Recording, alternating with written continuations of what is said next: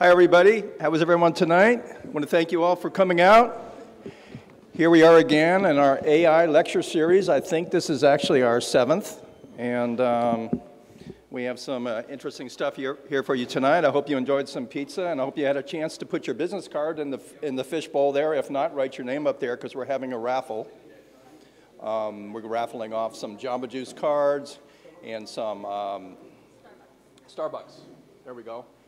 And first up here, we're going to have the people who are actually sponsoring that. That's TriNet, and we're also having Gregory Manley up here for who's doing business development. I'm going to let them speak. They're going to speak for just a few minutes here, kind of introduce you to who they are, and get things kicked off here. So let's go ahead and have, you want to come up here, Gregory? Fantastic. This is Gregory Manley, and he does business development manager. I'll let you go. Hey guys, how you guys doing? So I'm Gregory Manley, as he had previously mentioned. We're part of Early Growth Financial Services.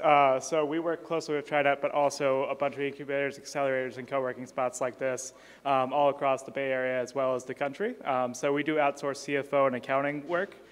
So we help early growth stage companies get GAAP compliant, as well as help them strategically raise funds, as well as manage those funds once those do come through.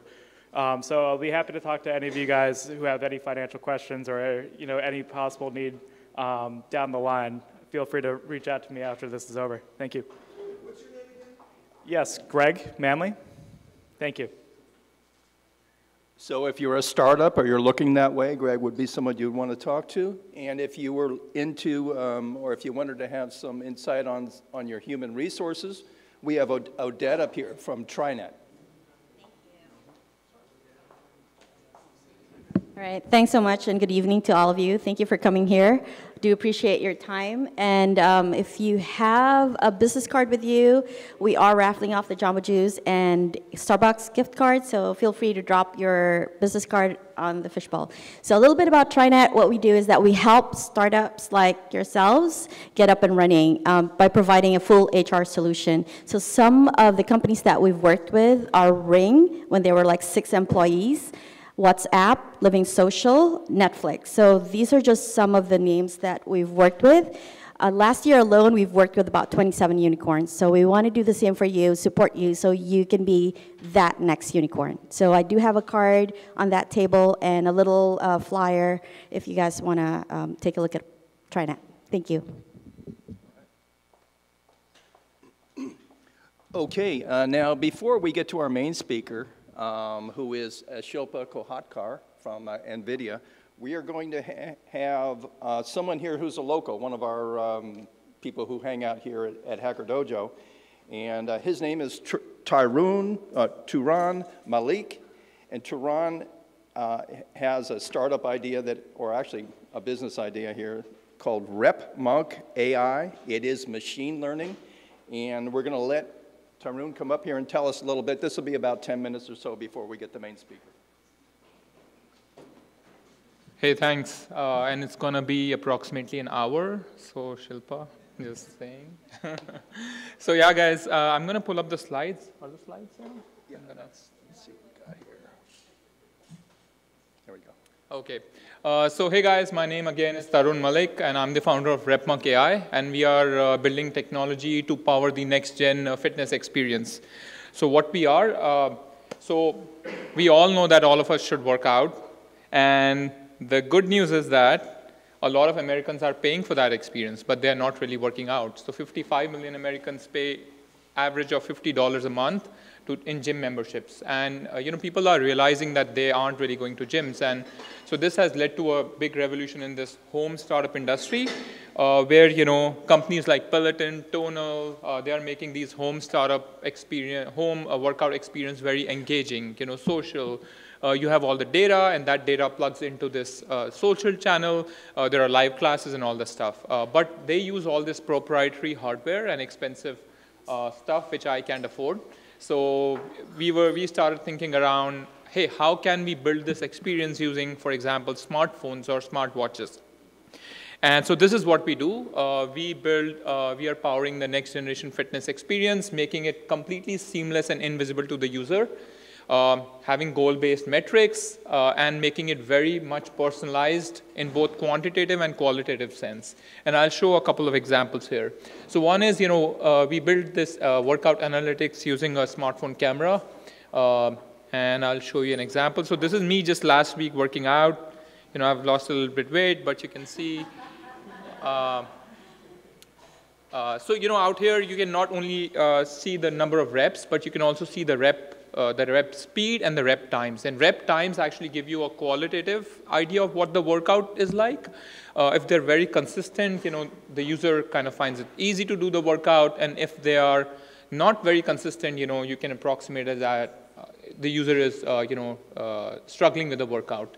And this is all done using using a video, and similarly this. So it's independent of the type of background person or the type of exercise. We don't even need to know what type of exercise it is. So that's one.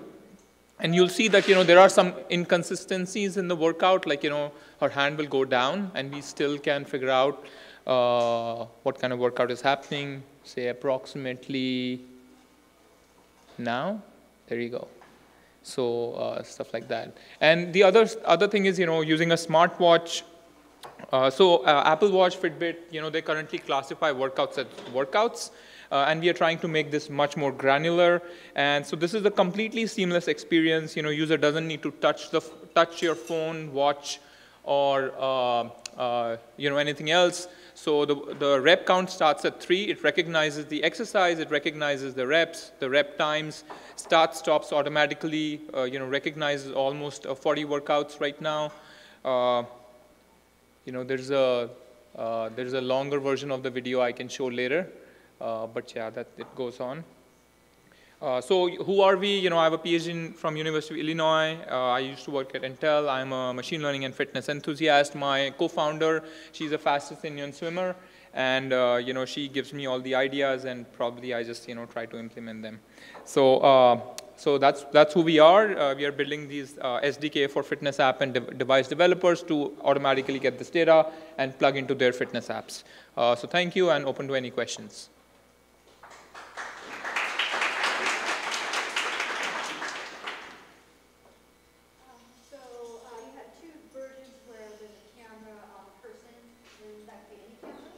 Right. Like a laptop camera. That's correct. And then the second one I saw, and that had nothing to do with video. That's correct. Yeah, that's right. When is SDK? When? I'll have to ask my co-founder. But yeah, soon. Hopefully soon. We are targeting like month 6 to 8 weeks.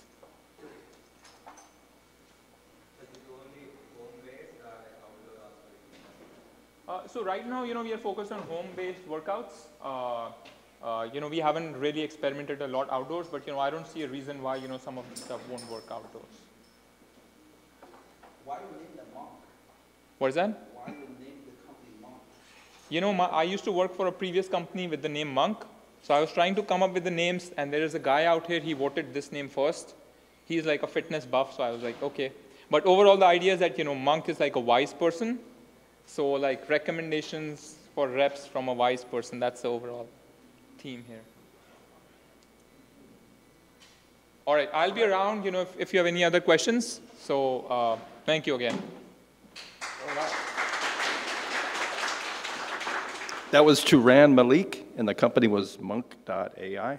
And the next up is going to be VS Joshi. VS is the one who kind of organized all the different speakers here. And we're going to have VS speak a little bit, and then after VS, we're going to introduce our main speaker.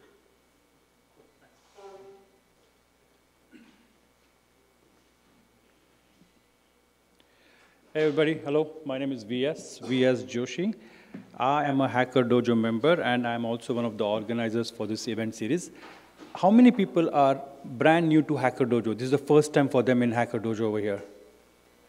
Okay, so we do have at least 10 to 12 people over here who are brand new. So just again, Hacker Dojo has been in existence since 2009.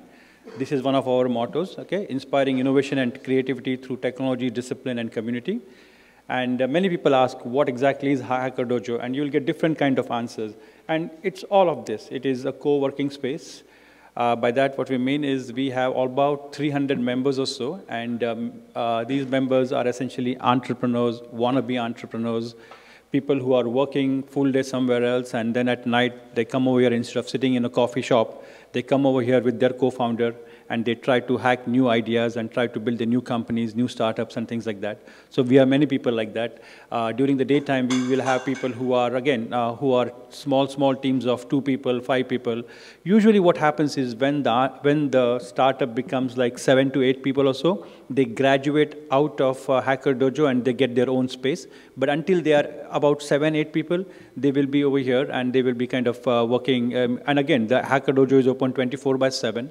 There are many people who are here who work, who use Hacker Dojo as their remote office. Their headquarters is somewhere in New York and LA and wherever it is, but they use this as a, again, we have almost like 300 members. We have had almost like 2,500 startups that have been at Hacker Dojo. I had my own startup. It was also at Hacker Dojo. Some of the well-known startups that have graduated from Hacker Dojo are Pinterest and Pebble, right? Yeah, Pinterest and Pebble, both these startups started over here, and then after some time they graduated from here. Again, it is also a maker space, and if you just check over there, there are 3D printers over there. There's a soldering gun over there. There's also a laser cutting machine inside over here. So it is also a maker space. It is also an event space. There are like 5,000 events. We have conducted 5,000 events over here at Hacker Dojo. So right now, again, like at any given evening, we will have some of the other event going on. It is like we'll have hackathons going on. We will have code camp going on. There are, in summer, there are a lot of kids who come over here for kids technical camp and things like that. So all these things happen over here. And again, it's also our executive director, Ed. He's trying to make this as a learning space. It has been a learning space, but he's trying to put more focus onto it being a learning space. This whole series, AI lecture series, is essentially Hacker Dojo coming up with some, working on the latest technologies and coming up with a lecture series where people can come over here and learn about that particular thing. Right now, we are having it AI lecture series. Starting in last week of Jan, we are going to have a blockchain series, and that is going to be like an 8 to 10 week blockchain series, again for beginners. Again, it's going to be free of charge and things like that. So I think that is the basic idea behind Hacker Dojo. It's, again, it's a learning space, event space, maker space, co-working space. Okay. Today, we are having Shilpa over here, and we will introduce Shilpa later over here. But again, after this, we are also having these 3 lectures, chatbots and virtual assistant. The person is from Accenture. And then we have robotics and AI. That is on a Halloween night. And I think, Ed, we have something different planned for the Halloween night, right? Okay, so something, yeah, so Ed will throw some color on what we have planned for Halloween night later, okay? And on November 7, we have autonomous vehicles. And after this, there is one more lecture that is on November 14th, and it is about AI product management. So these are the 4 more lectures remaining. This is the 7th lecture.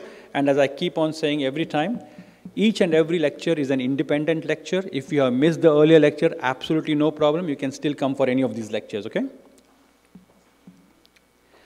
Anyway, I think today our speaker, she's going to talk about deep learning, and deep learning has just taken over the world in the last 5, 6 years or so. And I'm just going to share some slides with you and essentially bringing you up from the beginning of AI onto the deep learning, and then Shilpa will come over here and she will take over thereafter, okay? So again, this history of AI, believe me, it's an absolutely fascinating history of AI. And again, I can tell you that this history is not that old in the sense that it started in 1950 or so. So there might be some people in the audience who were there when this whole AI thing was happening right next to them. So again, it's a very the whole thing started in 1950. And again, it has gone through its ups and downs. And if you look at this chart over here, you will see that, yes, 1950s and 60s, those were the golden years of AI. And then when in the 70s, it is called the AI winter, the first AI winter that happened in the 70s. 80s, again, it was the rise of the expert systems, and because of the rise of the expert system, it saw a tremendous boom. 80s was, again, the late 90s was essentially the fall of the expert systems, and for the last 20 years, it has just gone through because of things like neural network and deep learning and things like that. So again, it has seen lots of ups and downs, but again, it's all started with this thing, with Alan Turing and Alan Turing's Turing test. So this was a seminal paper written by Alan Turing, Computing Machinery and Intelligence. This was by Alan Turing, this was written in 1950. And the whole paper started with this line: I propose to consider the question, can machines think? That was the question, that's how we started the whole, and this is considered as the seminal paper, this is considered as the first paper, you can say, as far as AI is concerned. But then what happened was, can machines think? But then how do you define thinking? That was a question. How do you define all this? How do you define machine? How do you define thinking? So Alan Turing kind of changed the question. And the question was, can machines behave like human beings? Because here's the thing, like if in case I ask you, what is the capital of, let's say, Chile? Or what is the capital of Germany? Some of you might get it wrong. And if you get it wrong, does that mean that you are not thinking beings? That's not the case, right? You are thinking beings. So when can machines think, it is not about whether the machines can give the right answer or not. Can machines behave like human beings so that they are indistinguishable from the human beings? That was what he was trying to answer. And again, this Turing test is essentially, think of it, these are three entities over here. Entity A, B, and C. Hold on. Okay. So yeah, so entity A, B, and C. Entity C is a human being. Entity C is an interrogator. Entity C is a judge. Entity A and B, we don't know who entity A and B are. One of them is a machine and one of them is a human being. Okay? So try to put yourself into the situation of you are entity C for that matter. Okay? You are the interrogator, you are the judge. Which one is a human being and which one is a machine. Again, Turing test is not a test for the human being. It is not a test for you, the judge. It is a test for the machine. Can the machine, so this is a test for the machine, and what is happening over here is, there is a communication, there is an interaction happening between entity C and entity A and B, okay? And the exchange or that conversation that is happening between them, it is in form of text, it is in the form of text, so that it's not that somebody is speaking from the other side, otherwise they'll be able to figure out which is the machine and which is a human being, right? So it's a text conversation that is happening, and the machine, on the entity C or the human being C is supposed to find out which is a machine and which is a human being. But here's the thing, both the entities, entity A and entity B, they're both acting as if they're human beings. Now, but one of them is clearly lying and the other person is, and the other entity is not. If the entity C can figure out in a 5-minute conversation, if the entity C can say, okay, if the entity C makes more than 30% mistakes, oh, this answer must be from a machine or this answer from a human being. If the entity C makes more than 30% of mistake, then the machine is said to have passed the Turing test. Yes, because the person who was sitting on the other side, he could not distinguish between a machine and a human being, so this machine has passed the Turing test. And as of now, since 1950 it started with, as of now, nobody has passed the Turing test.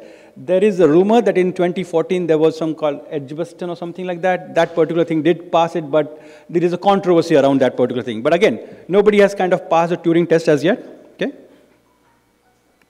So here's what I was saying. The C is supposed to figure out which is AI, which is the machine and which is the thing. Okay, so this was, okay. Anyway, so Alan Turing, as I mentioned, Alan Turing, he's an English mathematician. He's a computer scientist. He's considered as a father of theoretical computer science and artificial intelligence.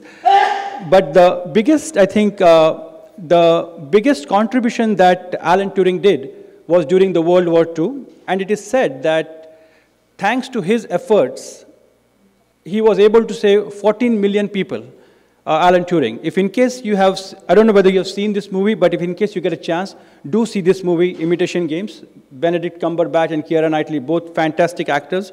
And this movie about Alan Turing is about the time, it's not about the AI part of it, it is just before the AI part of it, where he is essentially a crypto analyst, he's a mathematician, he is trying to decode the German Navy's code, the Enigma code. He's trying to decode, and he managed to decode it, and because he was able to decode it, the war got over 2 years earlier, and it seems that one year equals to 7 million people died or something like that. So that's why they say that, okay, because of Alan Turing, 14 million people were saved, and because of his contribution to the World War II.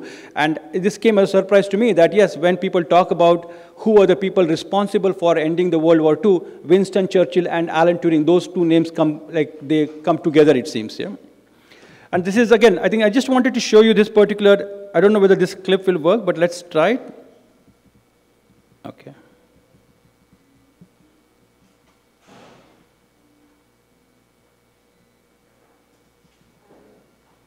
No volume? I don't know.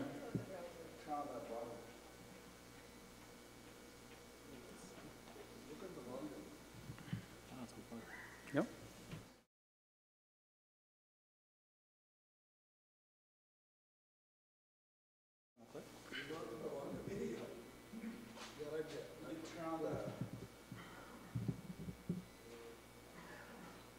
Nope. Okay, no problem. No problem. It's closed captions. Good man. I like it. no. It won't be right on the close. Forget it.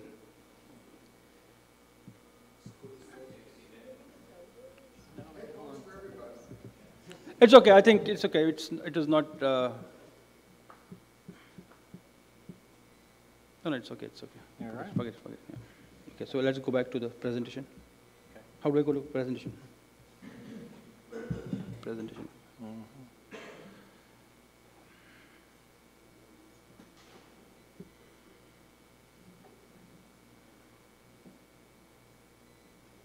Okay.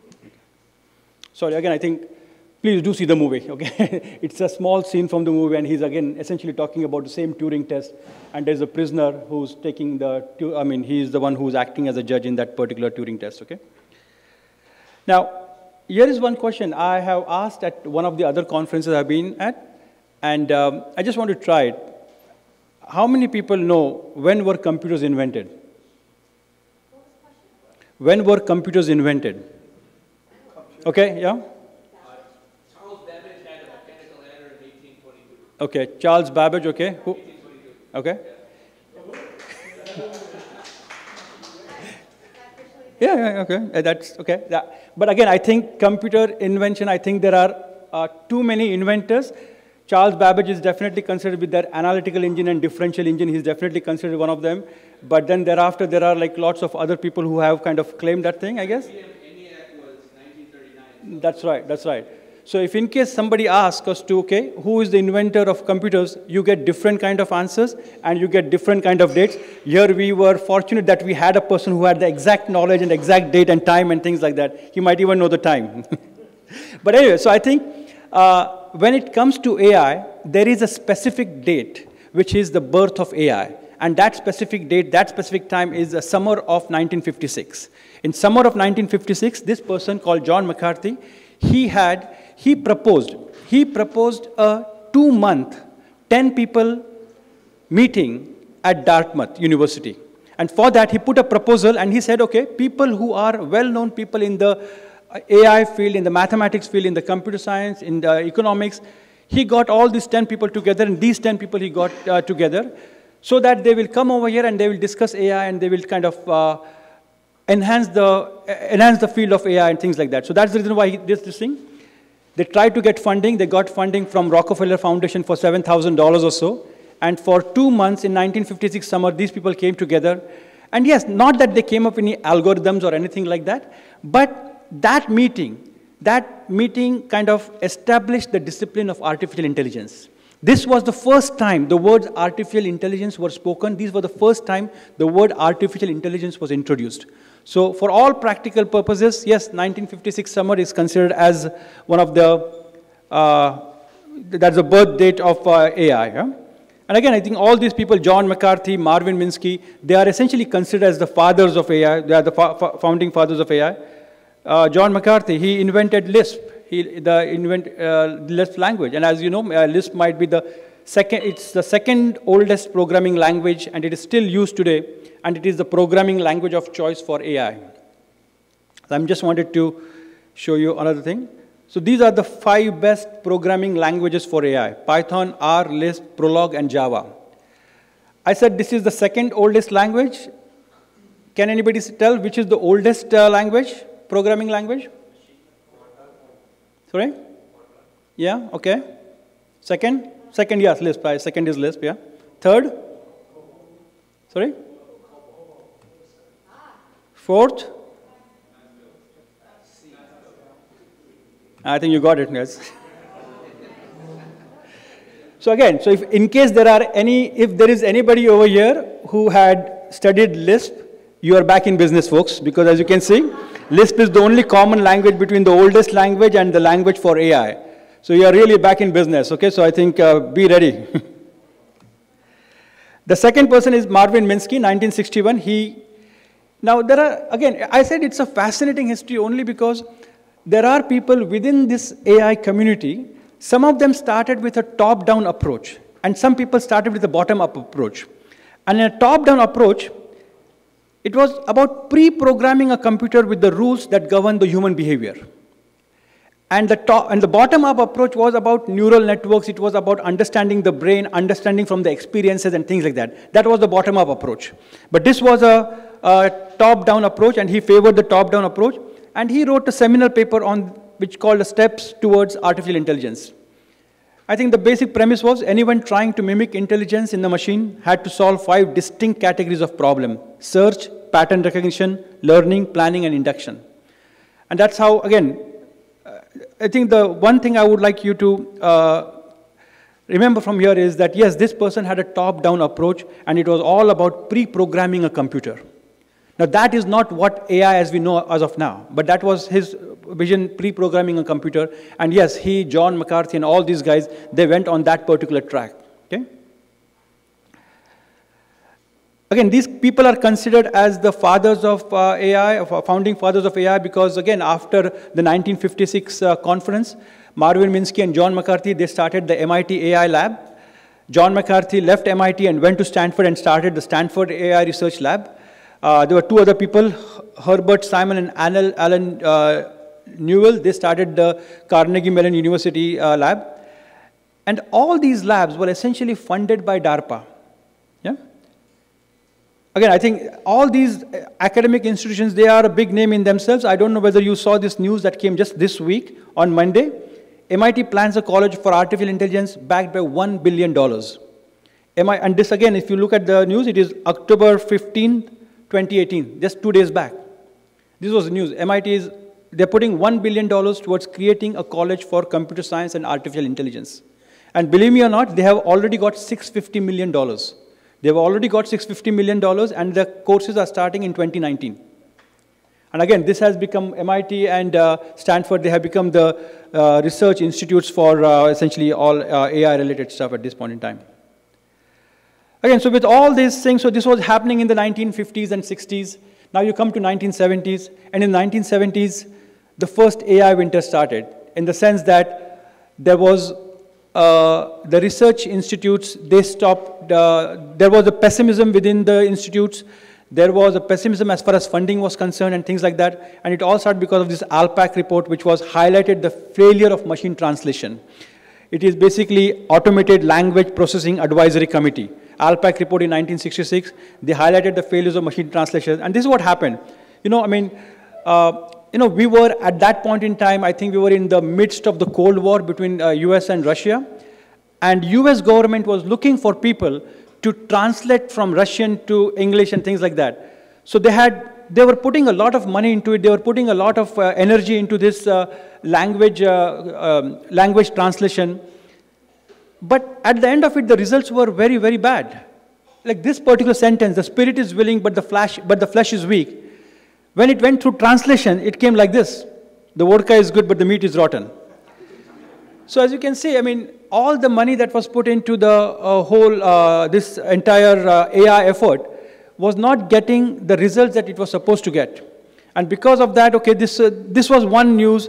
The other news was about, again, this is abandonment of study of perceptrons. As I mentioned, Marvin Minsky and John McCarthy, they went ahead with the top-down approach, and then there were some people who went with the bottom-up approach. Perceptrons was essentially a part of that bottom-up approach where it was all about the various layers, and it was about the connectionism between one layer and the other layer. So this was what can be called as the thing that started before the neural networks, which was before the neural networks, perceptrons. And this guy, Frank Rosenblatt, this person was Marvin Minsky's classmate in high school. He was Marvin Minsky's, but again, Marvin Minsky himself kind of completely criticized this entire perceptron. He wrote a book and he kind of highlighted as to how this is not a way to go. So again, the bottom-up approach, top-down approach, they had some kind of a internal debate going on over there. Other thing was in 1970s in the UK. This was happening in the US, but whereas in the UK there was this Lighthill report that was written by Sir James Lighthill.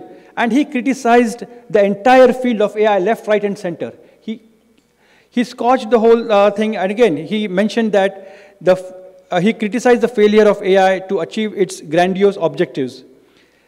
And I think one of the main reasons he mentioned was, it is because of the problem of combinatorial explosion. What it means is, once you start getting into the real world, there are so many options. The number of options exponentially keep on changing. And because the number of options keep on exponentially changing, it's very difficult to pre-program, it's difficult to program and things like that. And that was the challenge with this particular way of going, the top-down approach. And so his take was, AI is only good for solving toy versions of the problem. So with all these kind of news and things like that, DARPA pulled back the funding. Funding in UK was pulled back, and that's where that whole AI winter started. Then come to 1980s. In the 1980s, we had this rise of the expert system. And essentially, expert systems are computer programs. They are aimed to model the human expertise in a very specific knowledge area, in a specific domain. That is what expert systems are.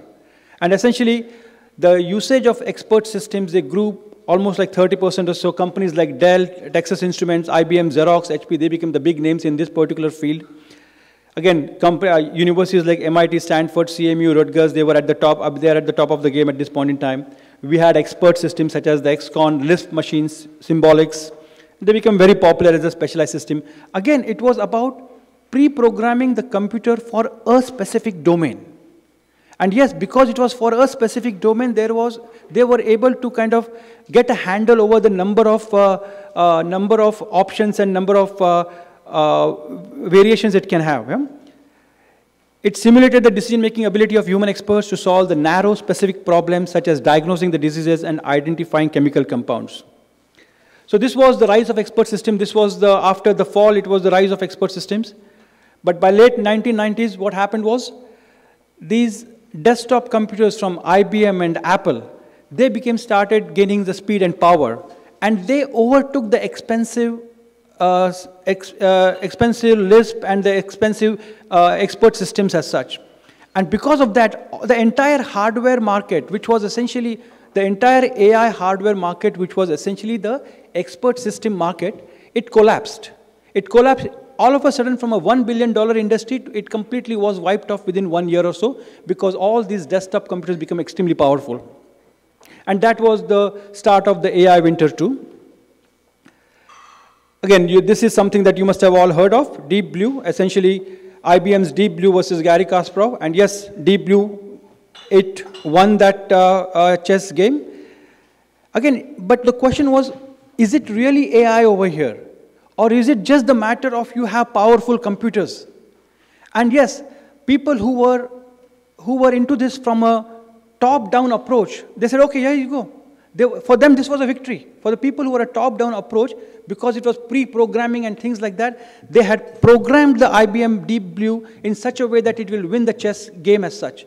And they were restricted from doing it earlier because it didn't have the computing processing power.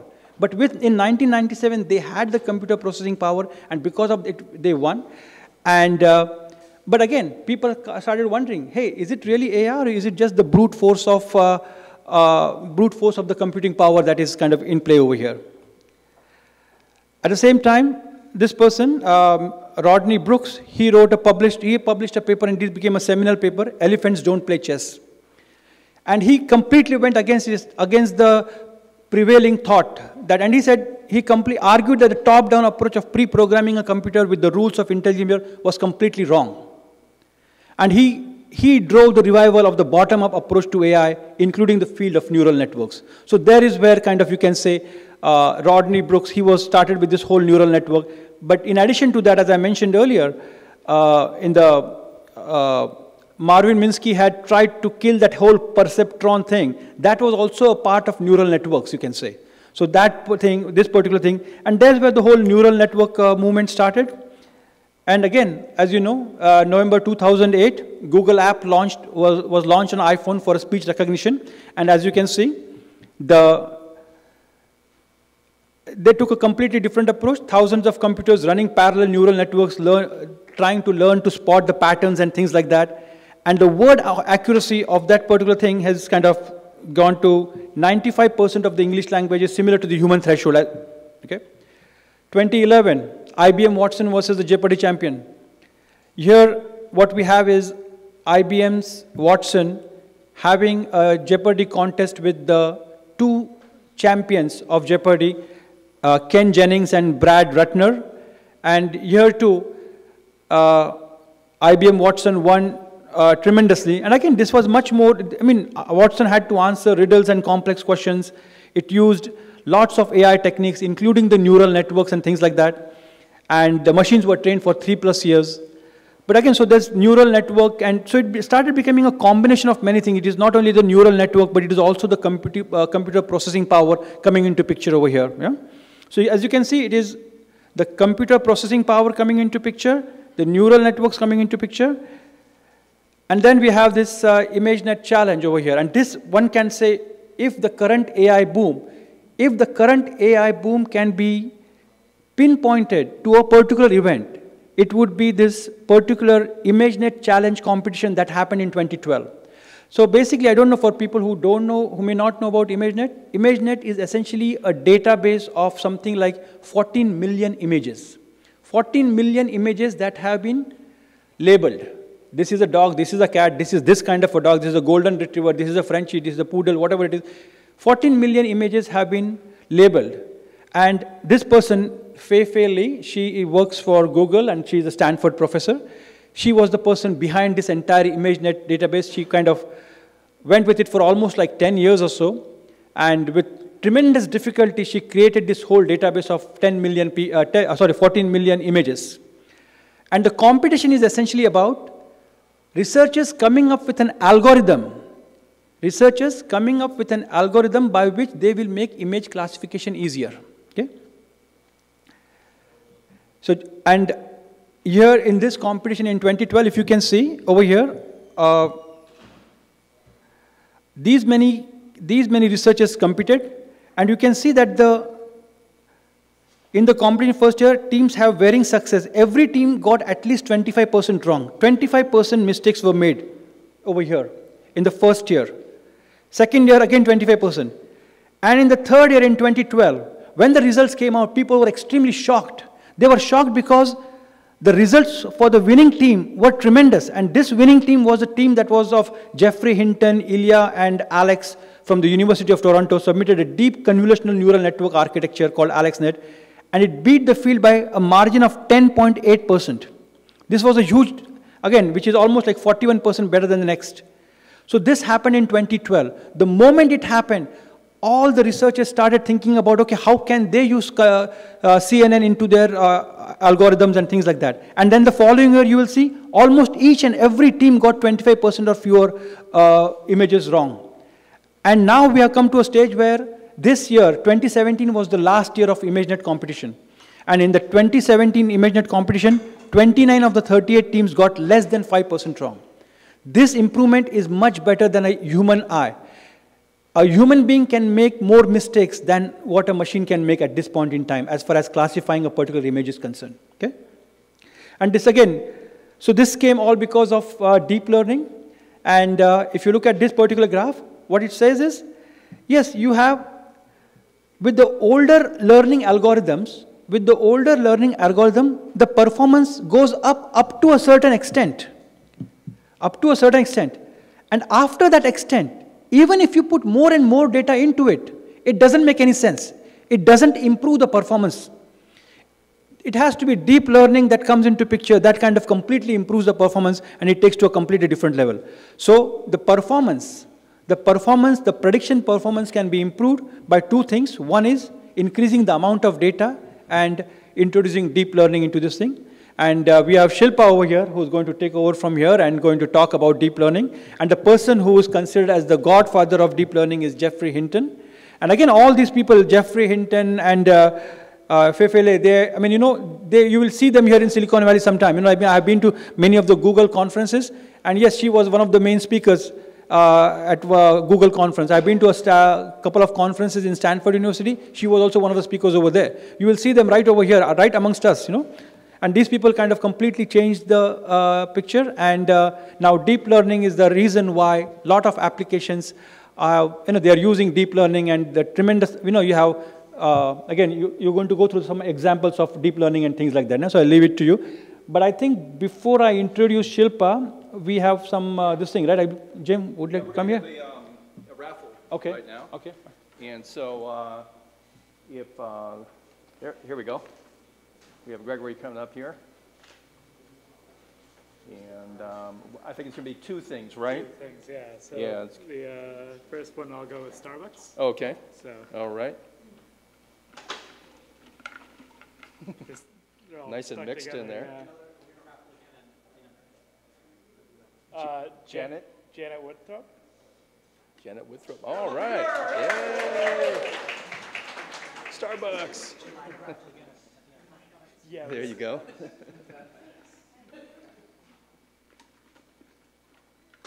Hey, are there any lost Bayesian folks in here? We have a small meetup next door, so if you're looking for that meetup, just okay. hop over there. And Alex Mednick. Wow. There we go. All right. There you go. And now, with no further ado, we're going to have Shilpa Kolhatkar. And before, jumping on that, so we still, if you didn't win this time, you still have another raffle afterwards, so feel free to stick around on that. Afterwards. Perfect. Okay. Let me introduce Shilpa, and we can... So today our speaker is Shilpa Kolhatkar. She's from NVIDIA. She's done her MBA from San Jose State University, and she's a business development manager at NVIDIA. And she was with Cisco for almost 15, 16 years before that, and she has been in the field of IoT and AI and machine learning. Yeah? And she's also the chair for WISE, Women in Science and Engineering. So, Shilpa, welcome, and looking forward to your lecture. Awesome. That was a great history of AI, and so we heard about the history. So now I'm going to teach you the chemistry and biology of deep learning. So I'm a business development manager at NVIDIA, and I lead all of the NVIDIA's deep learning-based solutions, specifically around video analytics. And so I thought, let me start off with a good story, actually, which I really love. How many car racing enthusiasts do we have here? Okay, so if you've been keeping up with some of the recent race which happened, the Formula One race car, the winning team crew chief was asked at the end of the conference that, hey, congratulations, chief, your team won. But could you tell us, why in the world did you call that last final pit stop in the last lap as it was getting really close to the end? One would never think of doing that, but you still won, but why did you do that? And his response was, it wasn't me. I did not call that pit stop. So everybody was like just stunned. And so it turns out that that car was equipped with a lot of sensors, a lot of cameras, and a lot of information was being gathered from that car, being collected and being passed to a data center. And a data scientist was actually sitting there looking at all the analytics. And it was the machine which was doing some sort of a predictive analytics, which interpreted that, which kind of did a predictive analysis of, hey, it was time to kind of call a pit stop and do some maintenance. So those are the kinds of stories that you hear these days about machine learning and deep learning and AI solving some of these problems. Most of you live around here. Is it just me, or has everybody started noticing at least one car every day, autonomous car with a lot of the cameras and everything and sensors? It's just phenomenal. In the last month or so, every single day. Maybe it's because I'm right here at NVIDIA, and on St. Thomas, we have our own cars as well. But it's just amazing the pace at which things are changing. And Golden State Warriors here, anybody? Right? So you know what they're doing, right? So the manager is very tech savvy, and the analytics from the player's game is being looked at and analyzed, every single move, every single throw, in order to look at what are the best combinations of players that will give the best result. What are some of the sequence of moves which lead to the best outcomes. So a lot of such stories. I was in Yellowstone this past June, and for those who've been there, definitely plan to visit. It's a phenomenal national park with these things called geysers, which erupt every so often. And the Old Faithful geyser is one of those which is just magnificent, tall display of spurting water and stuff.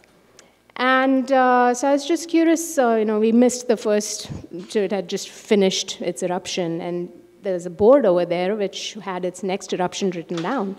And I was curious, like, how do they predict this? Is it really that predictable? And it turns out that it's not predictable. There's actually somebody who is monitoring that over the years, or the hundreds of years. They have a lot of data on its patterns. And there are cameras and sensors in that area which are actually collecting the temperature and timing and depth and height of water and whatnot.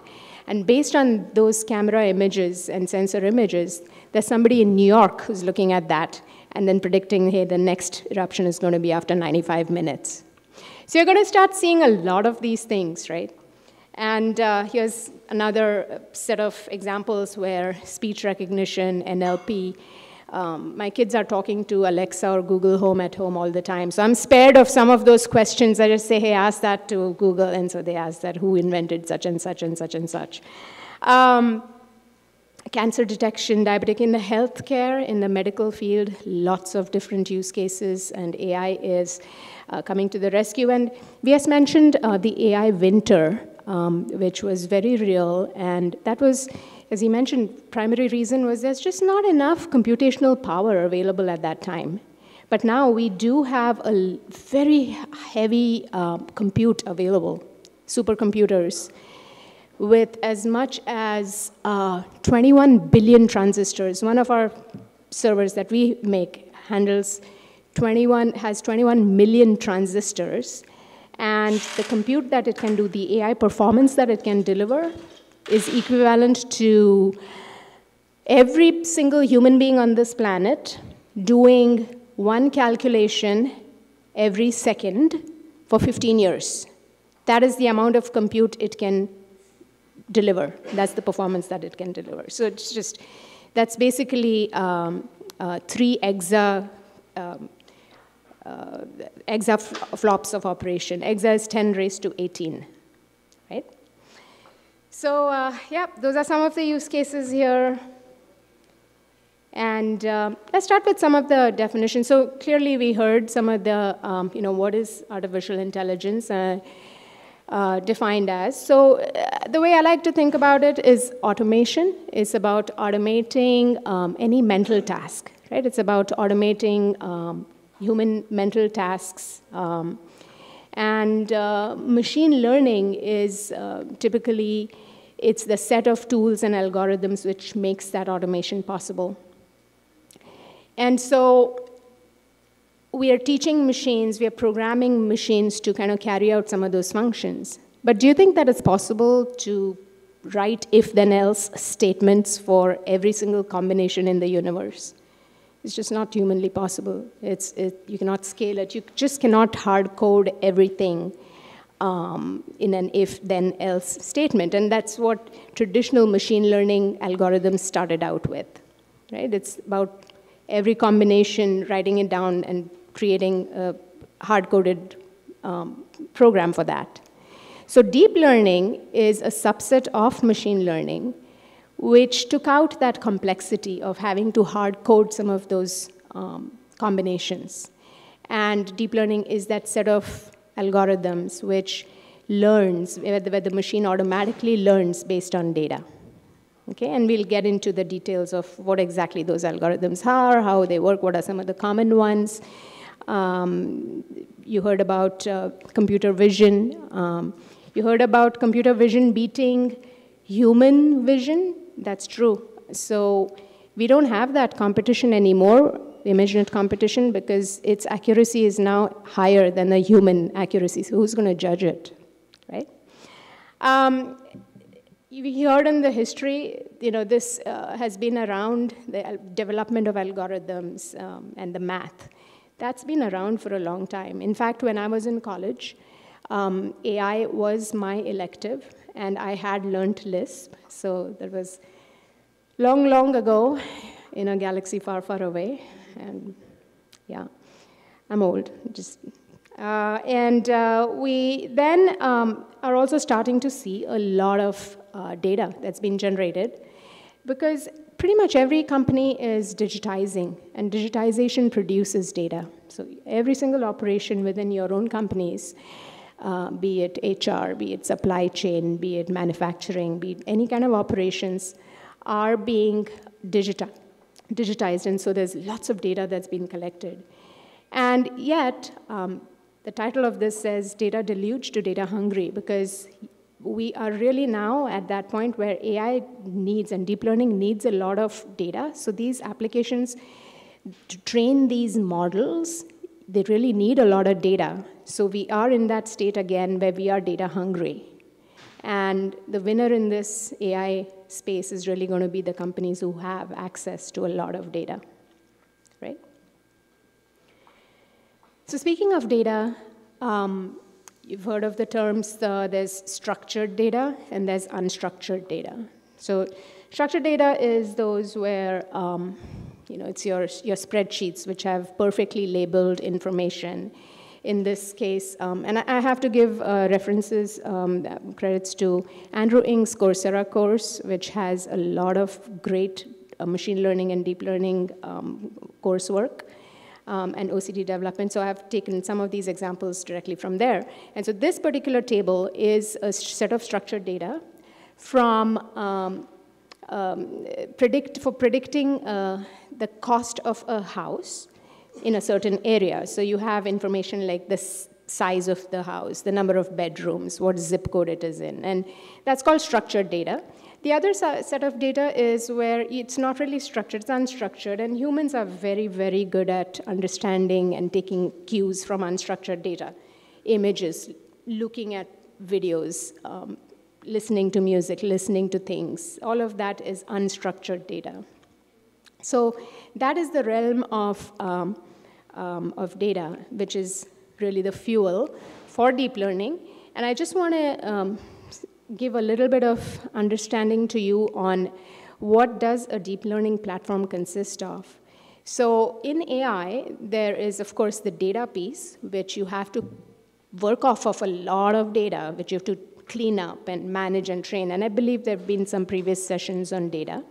And so that is the data preparation piece. But once you've done that, the two key pieces are training and inference or deployment. So you train a system, you train a model to do a certain behavior, That's called your trained model. And once that model is trained on lots and lots of data, you then deploy or you put it somewhere to make an inference. Okay? So there's training and inference, and that's what you're seeing here. And there's a lot of frameworks and data sets which are readily available. And you must have heard of some of those names, but in this next hour, I will cover some of them so you have a better understanding of what are some of these well-known frameworks, well-known networks, and well-known data frames. So I'm sure a question must be popping up in your head, okay, can you really define the difference? What is different between machine learning and deep learning? And how do you pinpoint that? So really, machine learning is the traditional approach where you need domain experts. You need those data scientists, the programmers, to go in and hard code the combinations of features. And it's called feature designing. And those features have to be hard-coded. In this example, it's showing a car.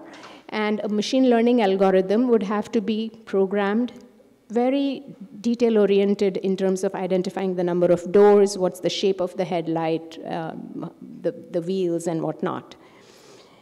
And in a deep learning, on the other hand, what's different is a programmer does not have to hard-code any of those features.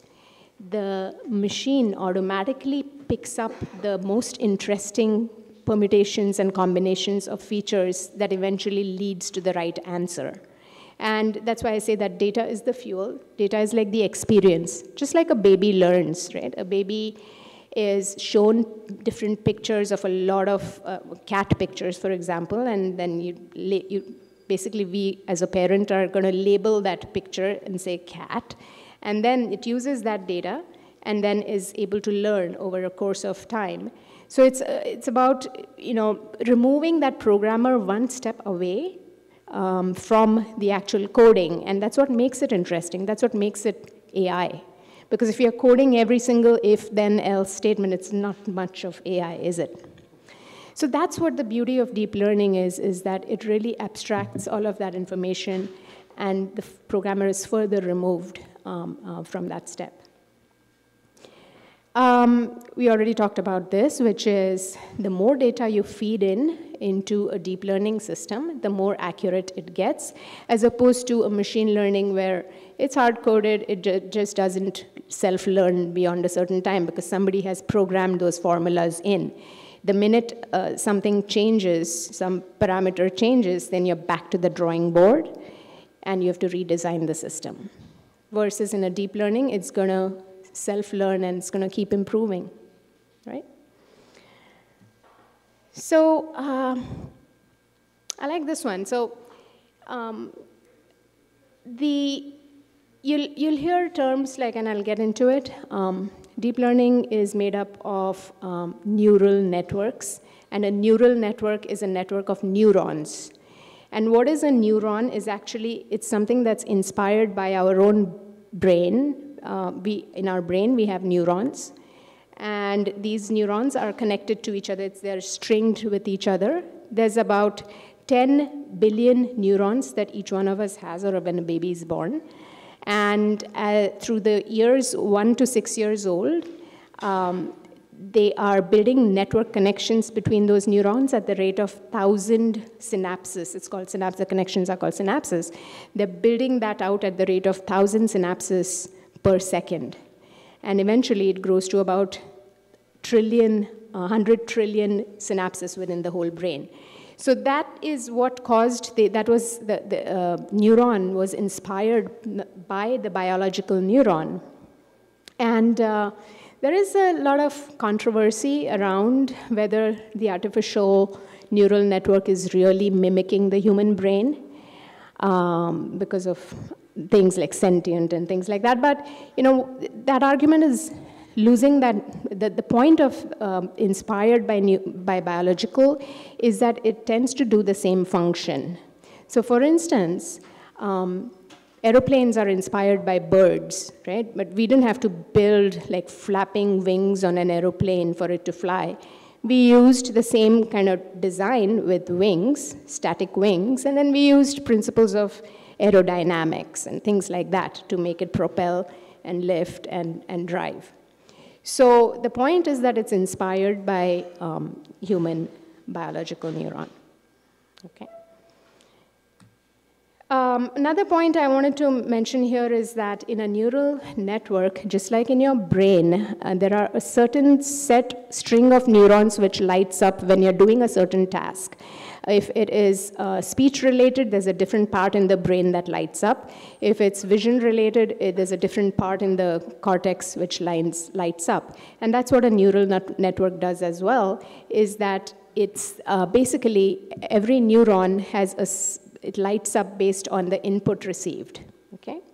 And I'll get into the details of that. But so here is where I'll start going a little bit into the details, starting out with a very basic structure of a neural network. And this is the example of trying to construct a model to predict the price of a house, okay?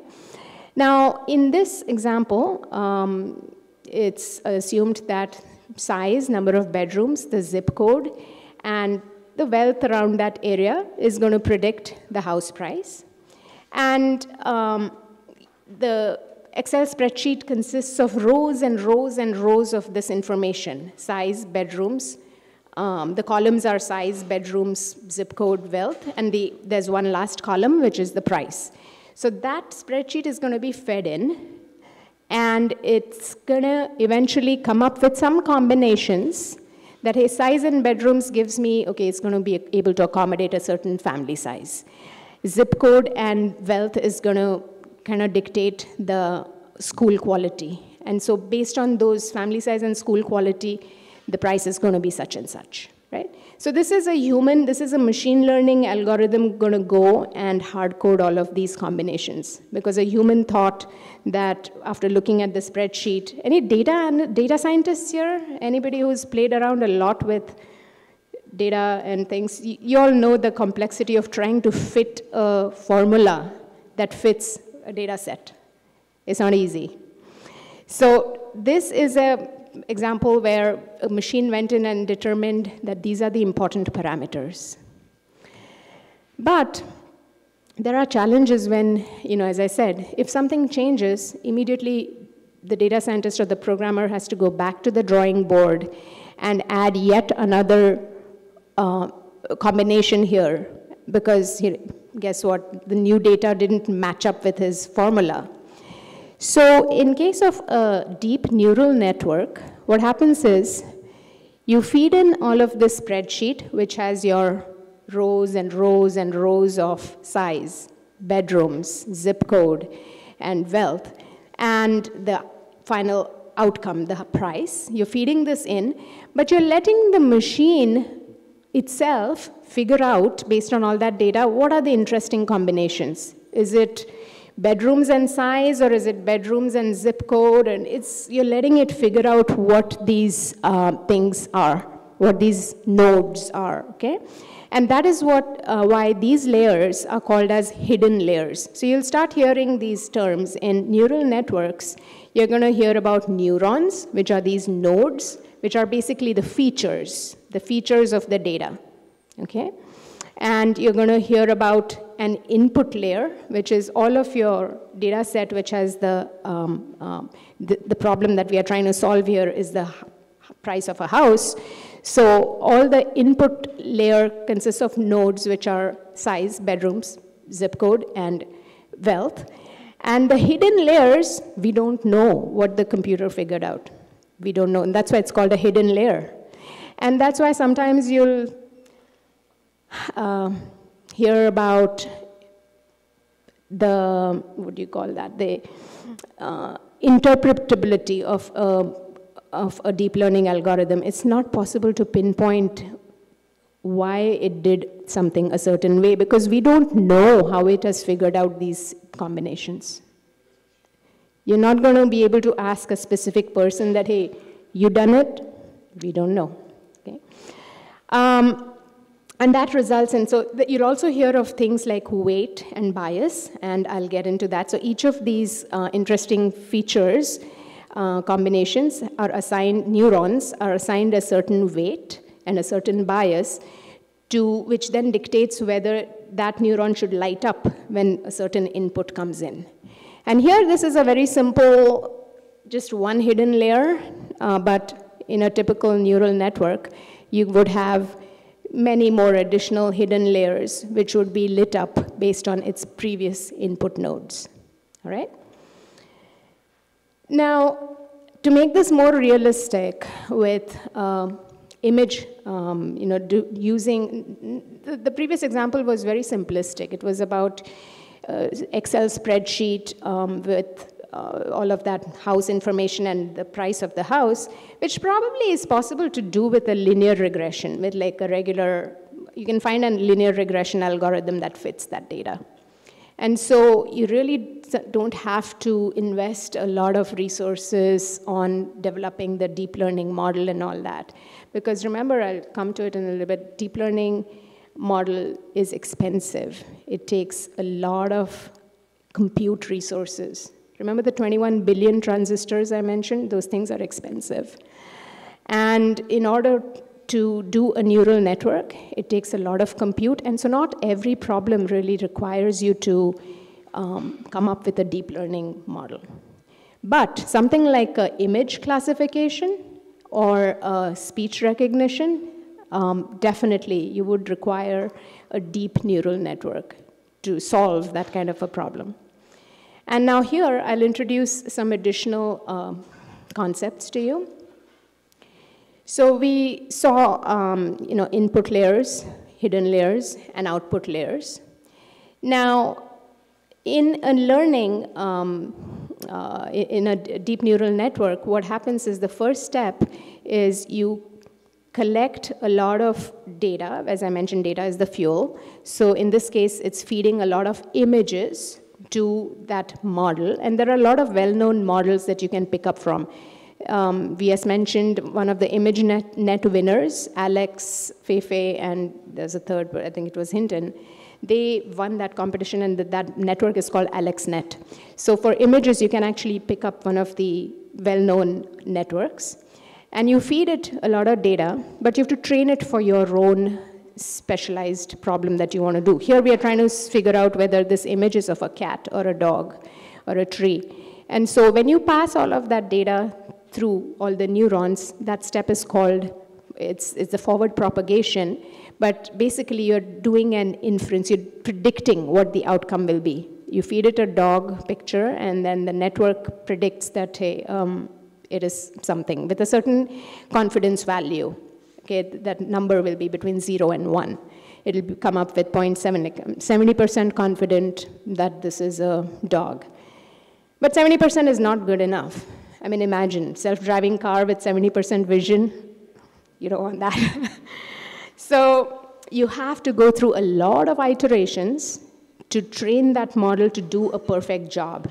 And that is called, so in the second step, what we do is adjusting that error, or basically calculating how much far off you are, how off you are from the right value, and fixing that. And that step is called the backward propagation. Okay, so these are some of the keywords here that you'll encounter.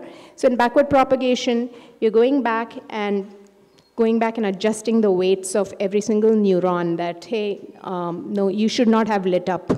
This is more like a cat picture, it's not a dog picture. So you kind of chisel the weights down on each of the neurons.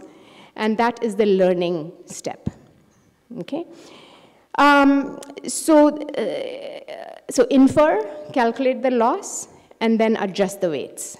So those are the three main things that those happen during the forward propagation and backward propagation.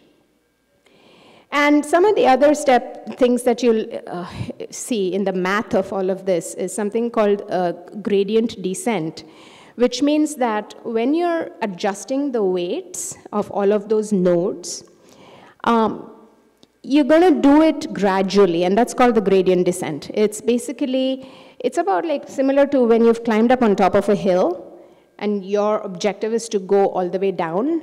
Are you going to jump down? Probably not. You're going to go down, find the best way to go down, right? Step by step. little bit at a time. And that is what this network does, is it adjusts the weights little by little, and that is called gradient descent.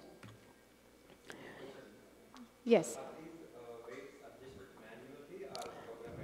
It is programmatical. So the only thing that is manual is you select the type of, I'll get to it in a little bit, but you select the type of network, you select something called the activation function. It's either a rectified linear unit or a sigmoid, and the number of epochs, the number of iterations that you're going to do.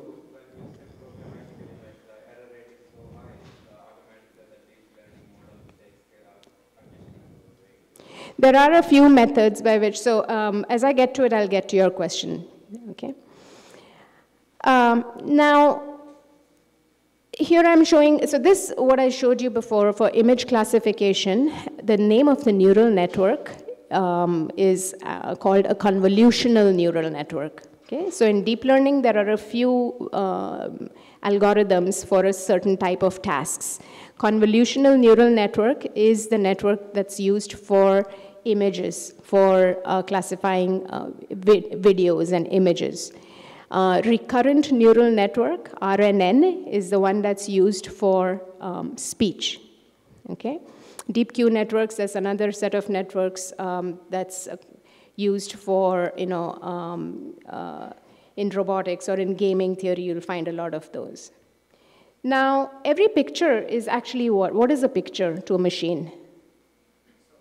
It's just pixels. It's just pixels.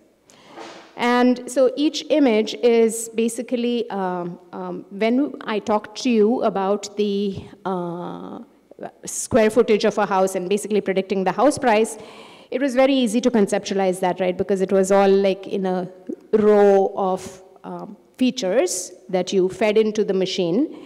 Even here, an image is basically translated into a bunch of pixels. So 5 by 5 image is a set of 25 pixels, and there's 3 different channels, the red, green, and blue, and so for each color, you multiply it by 3. So there's basically a set of 75 pixels that every image is translated into and fed, and hundreds and thousands of these records are fed into the machine in order to train that machine.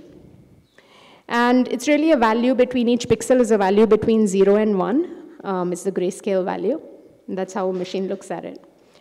And as it goes through this training set, remember what I mentioned to you was finding the interesting features is a job that the deep learning neural network does on its own. A human does not go and program that, hey, look for an eye, and an eye is defined with a shadow like this, and a sharp edge like this, and a curve like that. No. The machine automatically extracts all of the interesting, the features that it thinks defines an eye, and it makes that up. And then, so it's really a lot about breaking down that picture into small chunks and then putting them together into what makes sense. So I'll just kind of simplify it for you a little bit.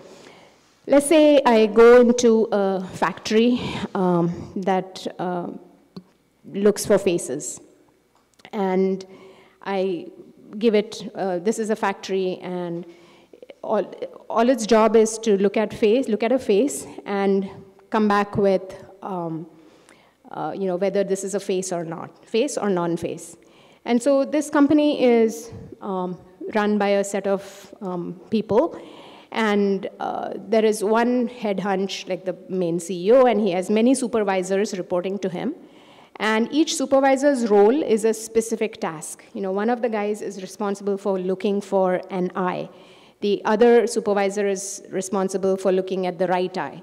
And there's another supervisor responsible for looking at a nose. And there's another one for ears. And so there's 6 neurons, 6 supervisors who are going to be looking for extracting from that image an eye, a nose, a mouth, etc.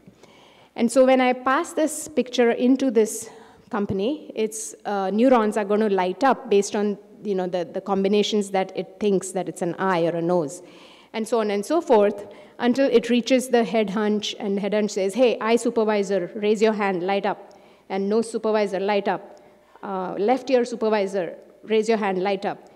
And right ear supervisor, raise your hand, but it doesn't raise its hand. But the head hunch says, it's okay, I got 2 eyes, I got a nose, I got a mouth, I got only 1 ear, but I'm going to call it an image. I'm going to call it a face. And so it sends back that information. But at that point, when it does a match with the, remember, we are working with labeled data. Sorry, I didn't mention to you earlier. This, what we are talking about, is called supervised learning. Supervised learning means all your data sets are labeled data sets. Means when you passed a dog picture, it had the label of dog. When you pass a cat picture, it has a picture of cat. So that when the inference is made by the machine, it can compare with the ground truth. It can compare with the ground truth and calculate the error and calculate how far off it was from the ground truth. Remember? Infer, calculate the loss, and then correct the error or learn. So when it compares with the ground truth, it says, I'm 70% confident, 70 is not good enough. So you do one more iteration, and you do a lot of iterations of these, adjusting the weight till you are like 99, 100% accurate that yes, this is a face. And that is what is happening within a convolutional neural net. And so if you want to get a little more detail into convolutional neural network, let's look at this example here. It is about finding particular image within a whole big image. Now, in this case, it's find Waldo, find this guy with the striped shirt and beanie in this whole entire picture. See how many places you see Waldo, right? So this problem can be solved with a convolutional neural network in terms of defining what you're looking for is that object identifier. It's called a filter. So these are some of the keywords here which I've highlighted. So filter is you're going to have a 5x5 cutout of Waldo, and you're going to pass that all the way from left to right across that picture. And wherever there's a match, that it's going to light up. So think about it as when you go into a doctor's office for an eye exam, the doctor keeps a lens in front of your eye, and then he has a board in front of you and saying, okay, can you identify what's written on the board? And so he puts one lens, and you're like, I'm not quite sure. I'm like about 70% confident that it is a. Then he puts one more lens on top of it, keeps the first lens on, puts one more lens, and then you say, yeah, it's looking a little better, maybe with 80% confidence, I think it's an A. And then he puts one more lens on it, and boom, that letter just pops out at you, right? And so those combinations of lenses made that word pop out for you. That is what is called a combination of features, okay? So in a convolutional neural network, when I explained how it breaks down that image into eyes, nose, mouth, each of those are features, and a combination of those features put together makes the whole neural network. And so each feature creates a new set of images, and those are nothing but the hidden layers. That's the depth of the network, okay? So that is the depth. How many layers you're going to have in the convolutional neural network is basically how many feature maps you have. How many lenses is it going to take to make that picture pop out nice and bright? So clearly you can imagine that, this is images we are talking about is a huge amounts of data. And so there are some mechanisms that are implemented in order to start boiling down that picture. When you're doing this image recognition, you have to employ some techniques to boil down that picture to its essence. In this case, we are trying to boil down the picture to just Waldos. We have 10 Waldos in this, and you want to just boil that down. So we do that using something called a window and a stride. So this is a very CNN technique. It's basically, window is the size of your Waldo, okay? And stride is by how much you're going to move that 5 by 5 Waldo pixel across left to right every time, at every step. If you just move it by 1 pixel every time, you're really not going to make much progress. You're going to have a very huge convolutional network, and it's just going to run forever and ever and ever.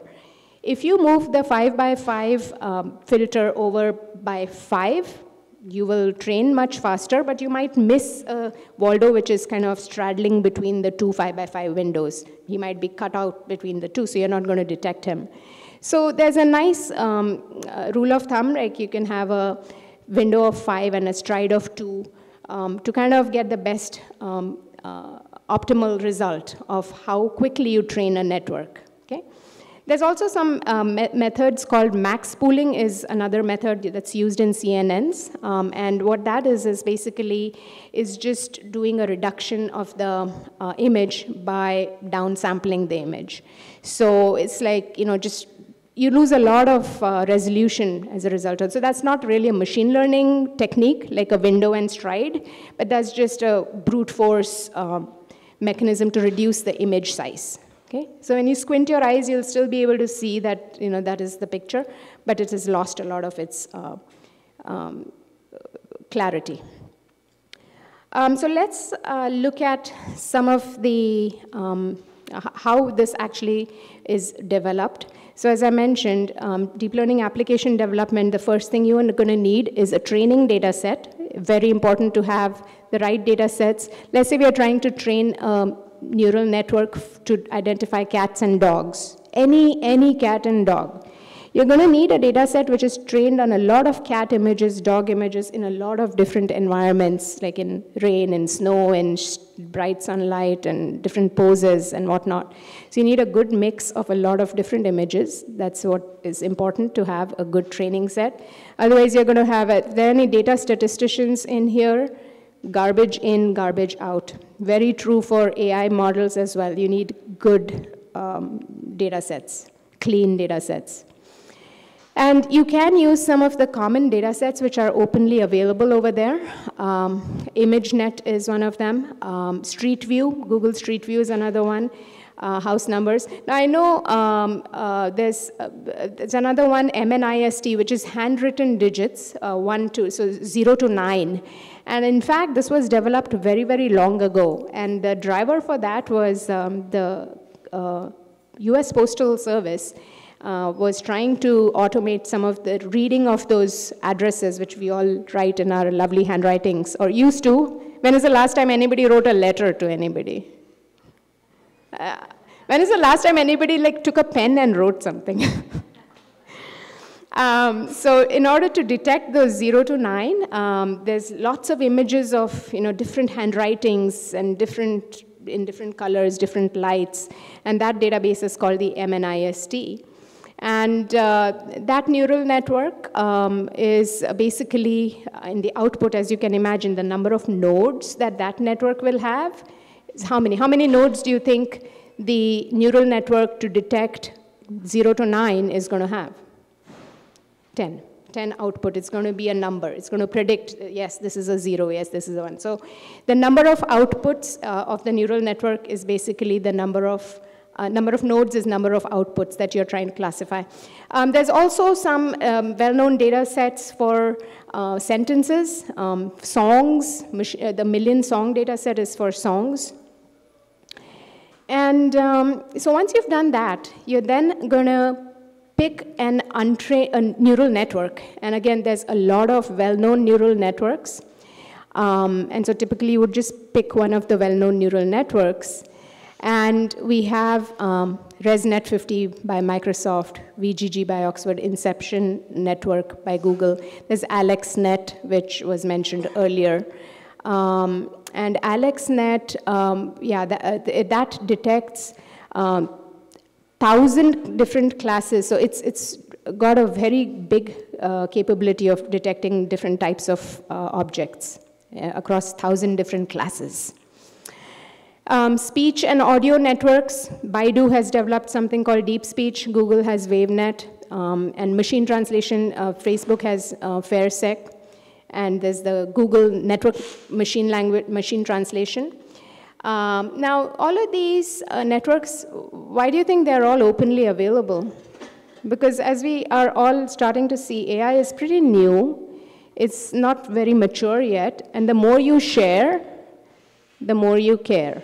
The more you care, the more you share. So you do want adoption, right? You want adoption. And so a lot of companies are making these data sets and the neural networks that they develop available. So on GitHub, you'll find these resources. Right? Now, once you have selected a data set and a neural network model, then you're going to start the training process. You're going to train that neural network specific to your data in order to do what you want to do. So in this case, we are trying to train the network to detect dog or cat. And so you're going to feed that data set of dogs and cats hundreds and thousands of images over and over and over into this network till all the nodes have the right, the right node gets lit up with the right weight to detect a certain, the picture of a dog or a cat. And I mentioned networks, but there's another term that you're going to come across is framework. So what is this framework business? What is framework? Framework is nothing but the graph, mathematical graph, which translates your Python language into a language which the hardware, the silicon, can run. Okay? And so there are some of the common frameworks, deep learning frameworks. They speak the machine learning language. They take in Python developers here, right? So it's easy, straightforward and easy to code in Python, pass it through the common framework, and outputs a C code, which runs on the hardware. So TensorFlow is one of the frameworks, very popular by Google. PyTorch, very popular with researchers, and Caffe2, MXNet by Amazon, CNTK by Microsoft. These are some of the common frameworks. And we talked about, in the training phase, we talked about the phrases finding out, in the infer, find out the loss function or the cost function, and then do a back propagation to adjust the weights with a gradient descent. And then you also have something called the activation function. So initially there was a question around, does a human do this? So all of this, the network, the mathematical model is actually in this neural network. And some of the, there are also some tools, some very GUI-based tools which are available to users to go and pick up some of these networks and train it for your own specific data, for your own specific problem. And there what you'll see is you're given the flexibility to pick what kind of an algorithm activation function you want to run on it.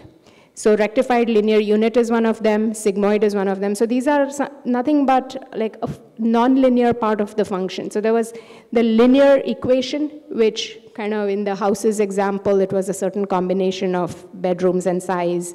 That was a linear part of the function. But in order to get the final output, you know, maybe there are some, when you're doing the back propagation, you want to, you know, adjust the weights, and you want to apply an activation function which is even out all of the negative values, make it 0, because I want my network not to, you know, train a certain way. So there are some of these mathematical equations, ReLU, sigmoid, and softmax, which are the most common ones that are applied.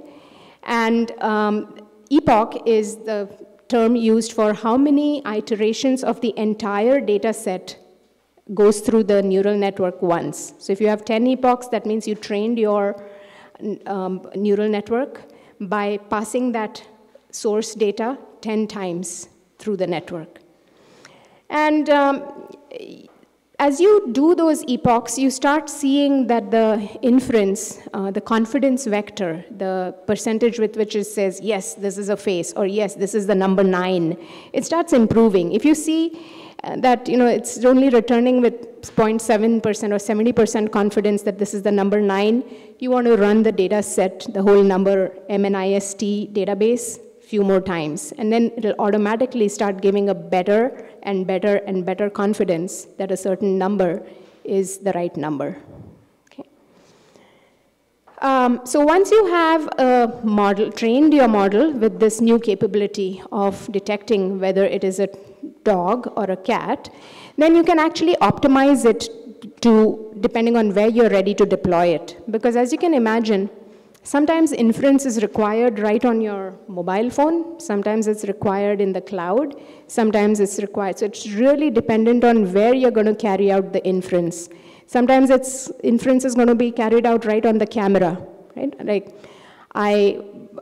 if you have video at home, I have video cameras at home, and then when my kid walks in, I want to be able to detect that it's my kid's face and send me an alert that yes, your kid has reached home. So all of that model has to fit right there on the camera, and these models can be heavy. So you want to try to optimize the models based on whether it's going on a phone, a camera, or it's somewhere in the data center where there's enough compute.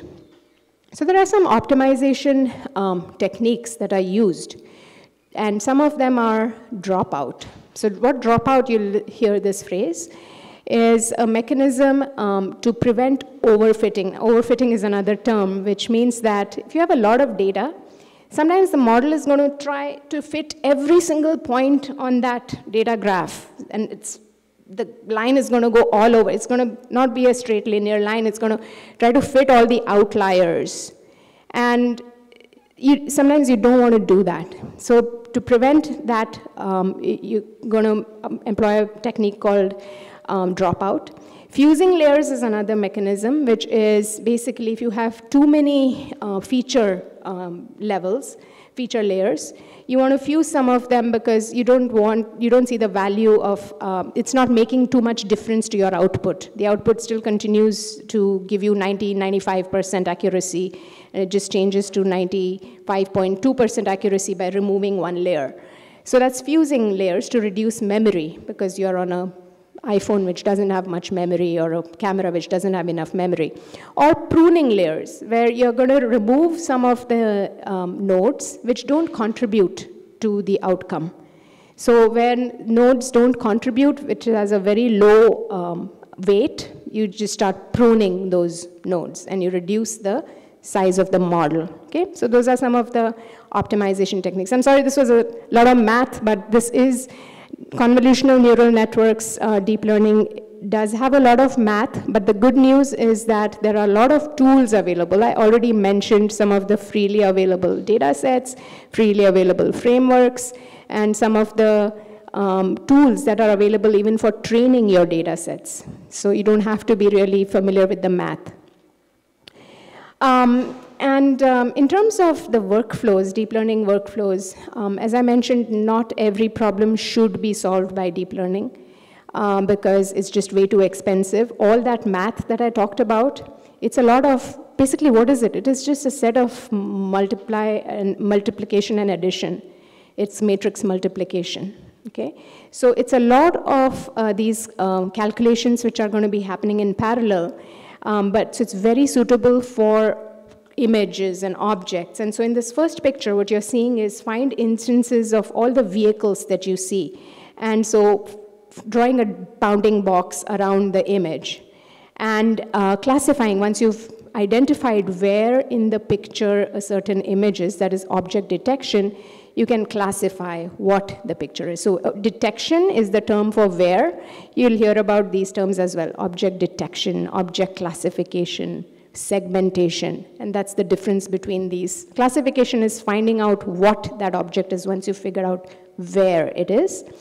And then image segmentation is, you sometimes cannot clearly, crisply put a bounding box around it.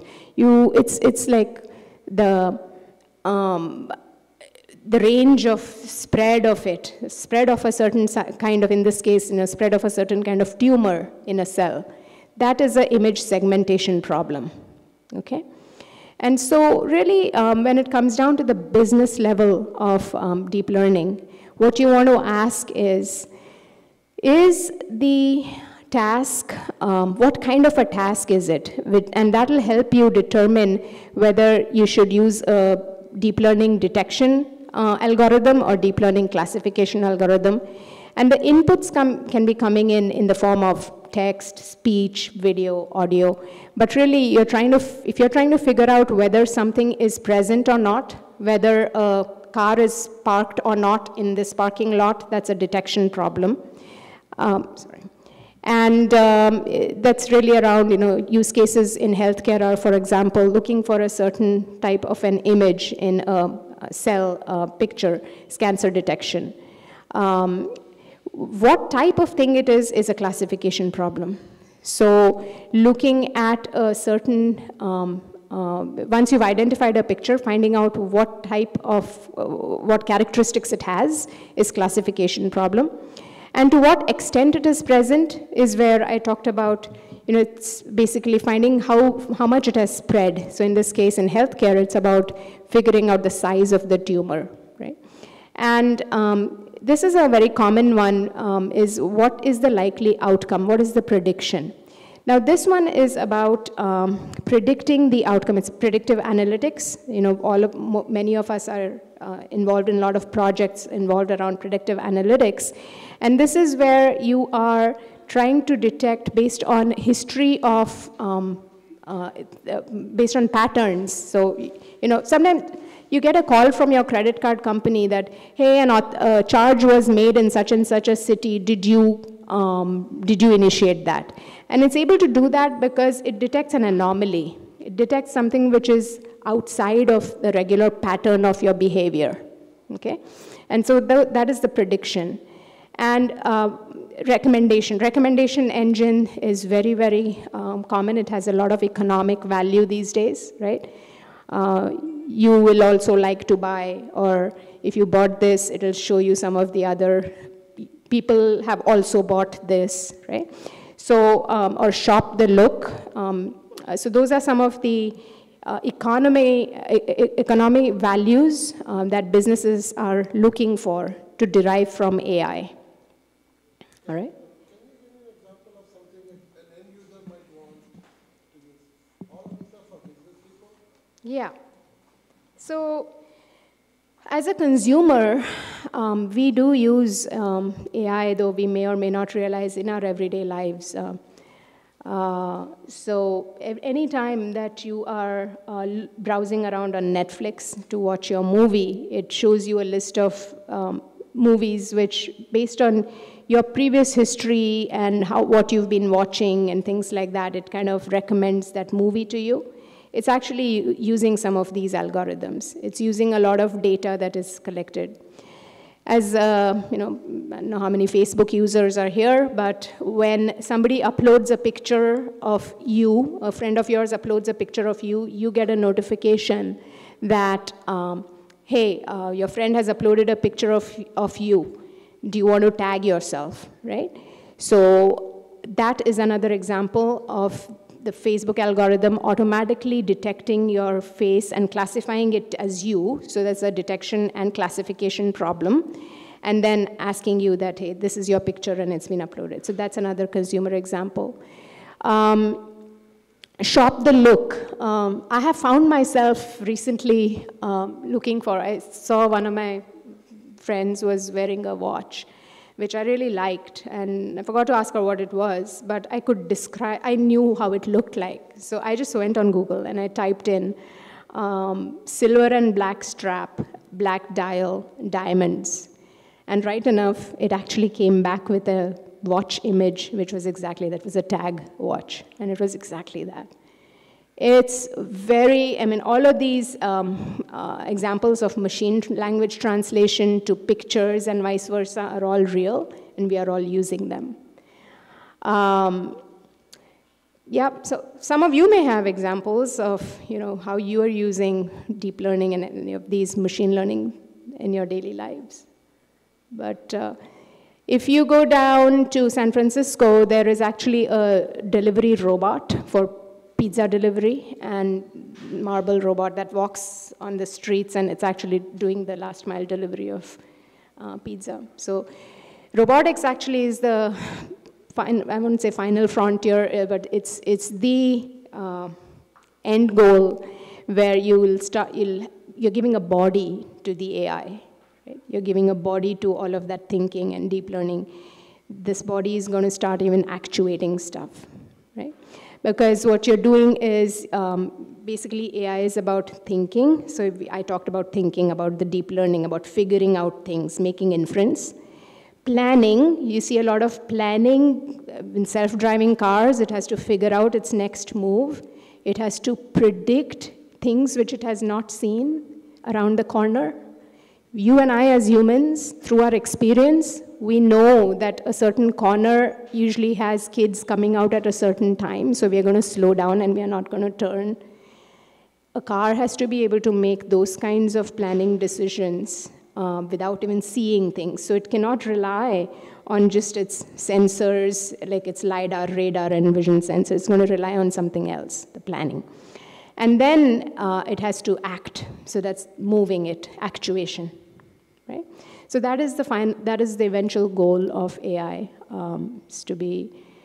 is when I have a car to be able to drop and pick up my kids from all their classes and all their school and everything so that I'm freed of that task. That's going to be success of AI for me, personally, right? Let's see what we have next. How are we doing on the time? Okay. All right, so any questions so far? Okay. So, deep learning is really a form of neural network? Is that a modern neural network? Neural network is the terminology used, yes, and it is deep learning and neural network, you can say, is analogous. So neural networks are the models that are used in deep learning. Mm-hmm. I'm going to read the rest of the things for you. I had a lot of information to share, and I was very excited to share all this information with you. So I'm just making sure I didn't miss anything important, any important math formula, for example, that I'm going to quiz you on in a little bit. To win the final raffle, we're going to quiz you on what I spoke about. Yeah. So, all right.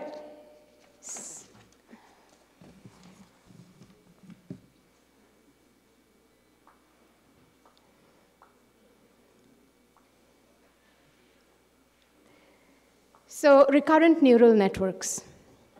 This is another type of deep learning neural network. Feeling good, I am.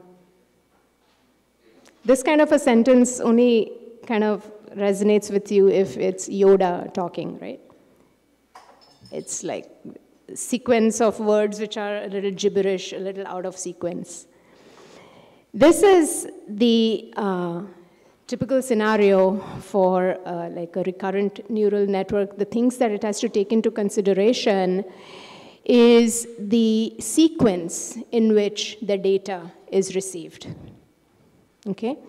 In your spam filters, which were invented 20 years ago when email was invented, 25 years ago, all they had to look was a bag of words for the word Nigerian prince or Viagra, right? You just had to look for a word, not followed by, before, after. You didn't have to worry about that. And anybody seen a Nigerian prince email lately? It just goes directly into your spam filter.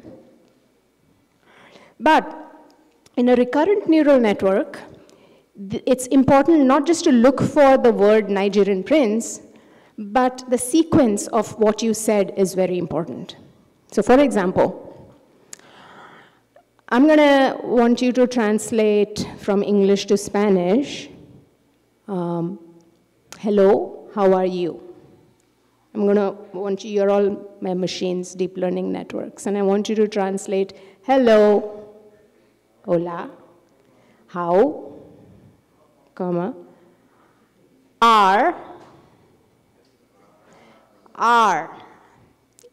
A-R-E-R has two words it can come back with in Spanish. Son, right? But in this case, I don't want to say son. That's not the right thing. Why? Because it's followed by, hello, how are you? How are you? How are you? So it has to come back with estás. Hola, ¿cómo estás? Not with son. Because R has two words, and you have to come back with the right response based on what's after the word R, right? So that's an example of machine translation which is dependent on the sequence and the timestamp of the problem that it's trying to solve. Got it?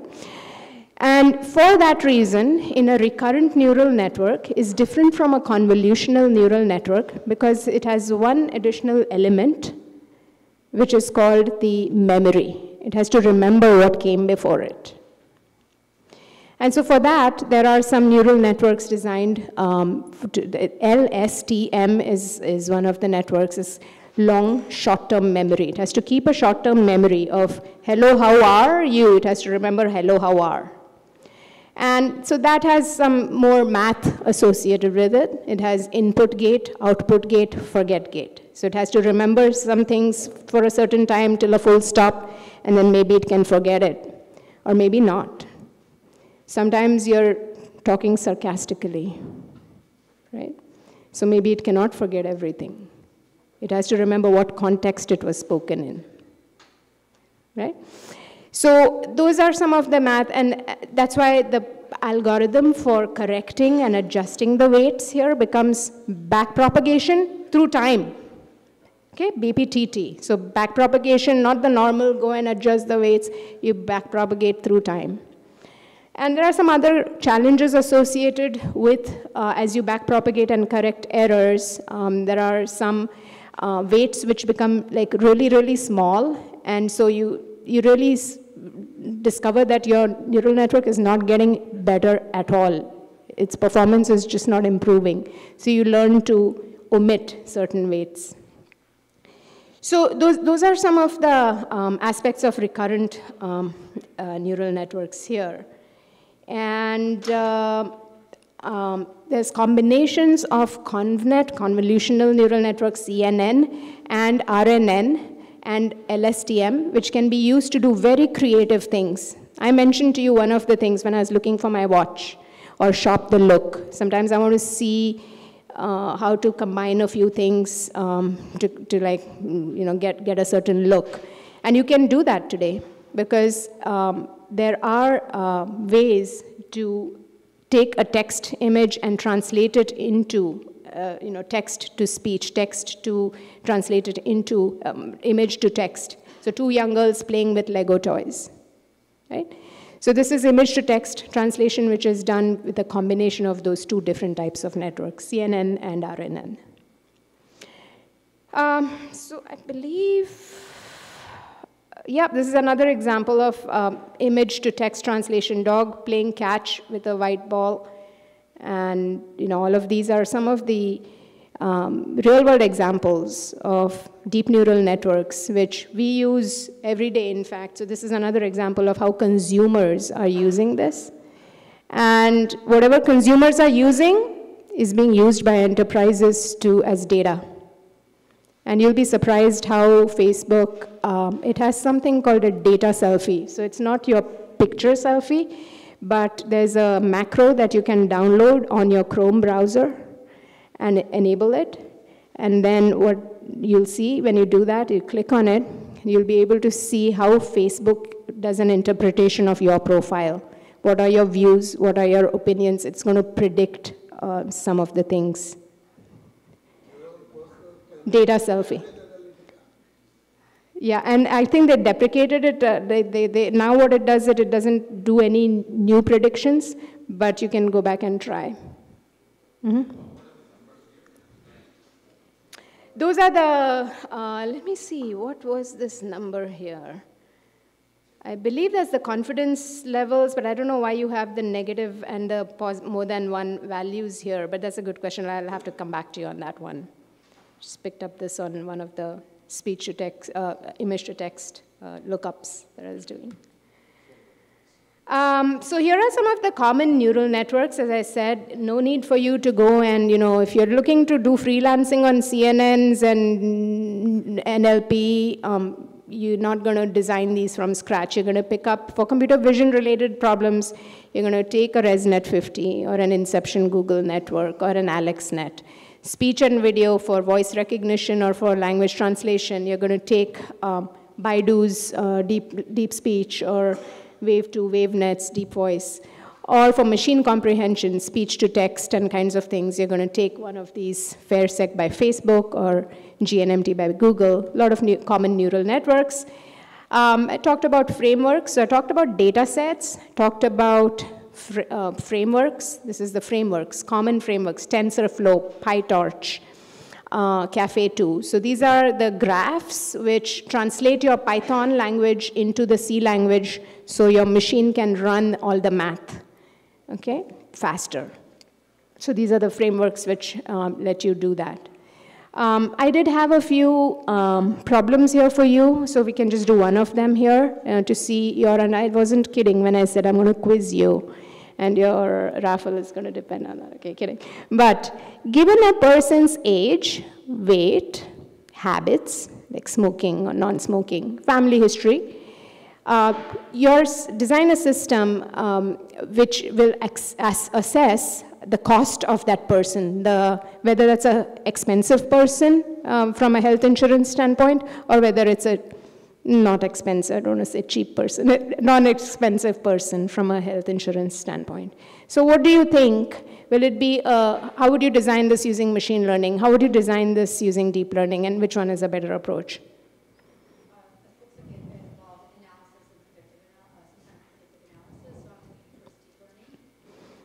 It could be a deep learning problem. Actually, in this case, I believe, for a health of a person, not everything is linear. When you're 16 years old, maybe you just have to visit just for your annual checkup. But when you're 40, maybe you have to go every 6 months.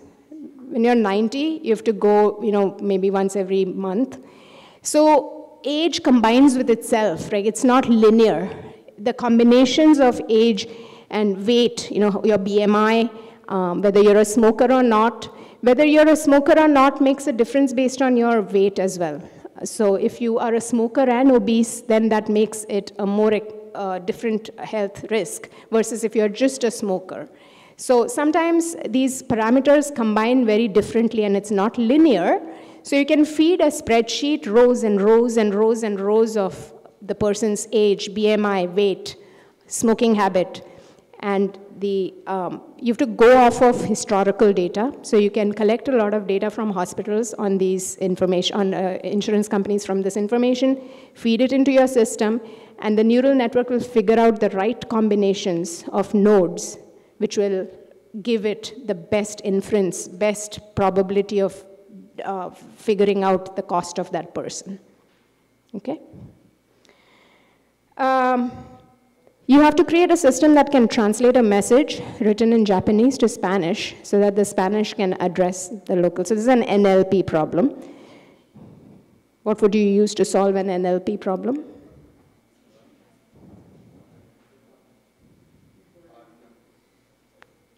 We talked about RNNs, yeah, recurrent neural networks. Remember?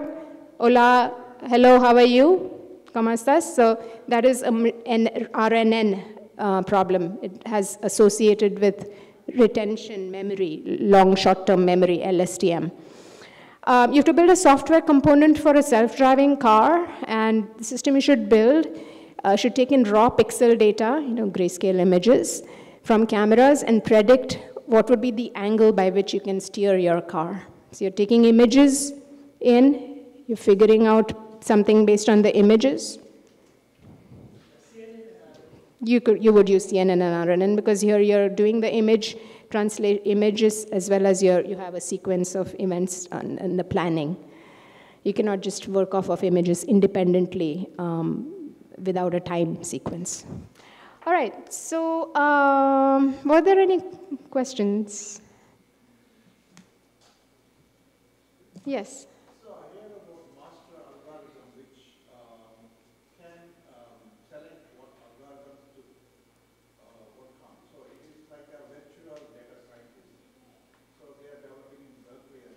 So is it going to replace data scientists? You know, I saw a Dilbert cartoon clip not very far back. It said, your job is not going to be replaced by a robot. Your job is going to be replaced by a person who speaks robot. So there's always going to be a human in the loop, according to me. In all the problems that we saw, there's a human in the loop to kind of make the final decisions and things like that. So I don't believe that we are at that maturity level yet. I did have a funny video which kind of would have emphasized that, but my NLP is not working, otherwise I would have spoken to this MacBook and said, play the video. It's about a guy who goes in, he's shown to be in his house, and it's home automation everywhere, and he says, make my coffee and bring me my toast and turn on the lights and turn on the music and whatnot. And he walks out and goes to the dentist and gets some dental work done. And then when he comes back, he says, open the door. But he says, oh, and the door just won't open. The door just won't open. And so he has to use his manual lock and key to do that. And then he says some other inappropriate things to his neighbor who is going there, and she gets pissed. So those are some of the challenges, I believe, which we definitely are in the process of. And we are creating the future here. I think that's the most exciting part, is that we are creating the future.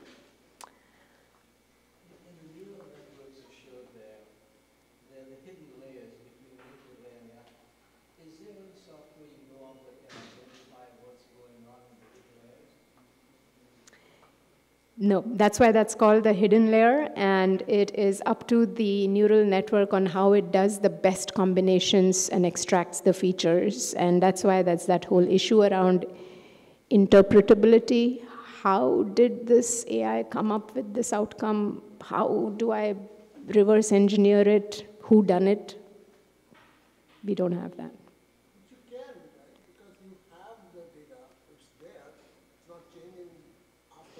Yeah, but remember, in that example of house prices and predicting the house price, we mentioned that when you are going to let the machine determine the best combinations of the node or the neuron, we are letting the machine determine what that combination is. So we don't know. Let me go back into slide mode here. Sorry. I'm just going to go like this.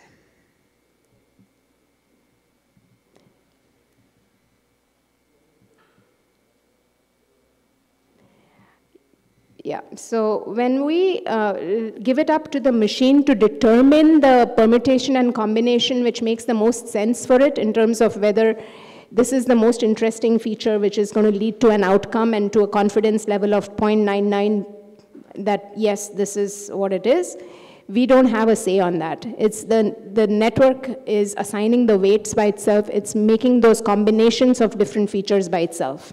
It's just so happened that in a hard-coded machine language, traditional old algorithm, there would be a programmer who would combine two features to create a third feature. But not in it's the neural network which figures out, that's that automation of feature extraction, which is what removes that programmer, remember, and that's what makes it AI. Last question over here. Yeah, last question. That internal layer, physically what is it? Is it 3-input NAND gate, or what is that? These are all the, transistors. So basically, when I talked about the frameworks, TensorFlow, those are the graphs, remember? They are laying it out in that machine understandable language. And there are a lot of, actually, you should hold another session just on the math and the languages. There are something called Julia and MATLAB. There's a lot of math algorithms and languages which are actually in work in the behind the scenes while it's preparing all that multiplication, matrix multiplication, so that the GPU, it's usually the compute is GPUs, graphical processing units, and those GPUs function on matrix multiplication, And there's a lot of math algorithms which are converting your Python languages into what kind of multiplication does it have to carry out. Okay, guys, let's give a big hand.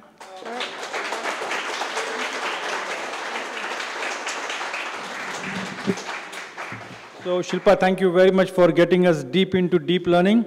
Thoroughly enjoyed it. Thank you very much. And here on behalf of Hacker Dojo, we would like to present you this souvenir. And yes, this souvenir was entirely made at Hacker Dojo. Everything is from here.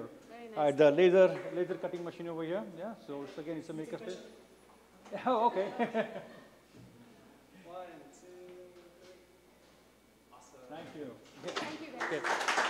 Hey, so a couple of things. I think we do have another raffle drawing. But before we do the raffle drawing, I do want to mention that next week we are having Vishnu Hari from Accenture coming over here and talking about chatbots and voice assistant. And he is very much unlike Shilpa in the sense that Shilpa, she has kids and all. He's a single guy. And he came up with a chatbot. He is into, like, I think he's on Tinder and on Tinder dating site. So he created a chatbot, and that chatbot has been dating with his potential matches. And it has been tremendously successful for him. So he said he's going to narrate that story of how he came up with this chatbot. And for that initial conversation with his potential dates, the chatbot takes the conversation up to a certain extent, and then he comes into the picture. So he's managing it very efficiently. And I think he's going to be here next time. I mean, you know, okay, so I think please do come over here for the chatbot and virtual assistant thing. And the virtual assistant, as you all know, is all Siri, Alexa, and Bixby, and other things, yeah? So anyway, where are we with the drawing? Okay. Okay, come, okay. Okay, I will hand it over to Jim, please. Okay, we have 2 more giveaways here. Let's see now. Let's go for these. Yeah, must be present to win. Starbucks first.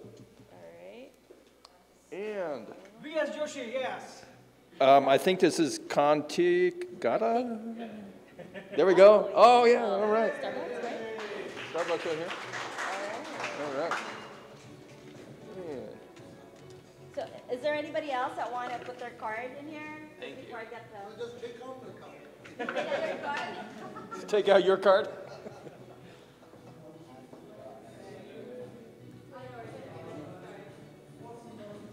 Anybody else want to put their card?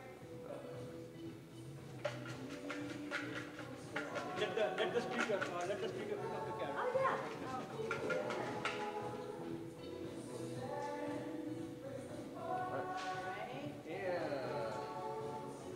And this is Prasanth.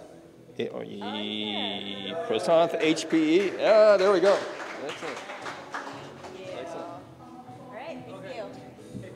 And so, what? And so that's everything, folks. Thank you for coming out, and we'll see you.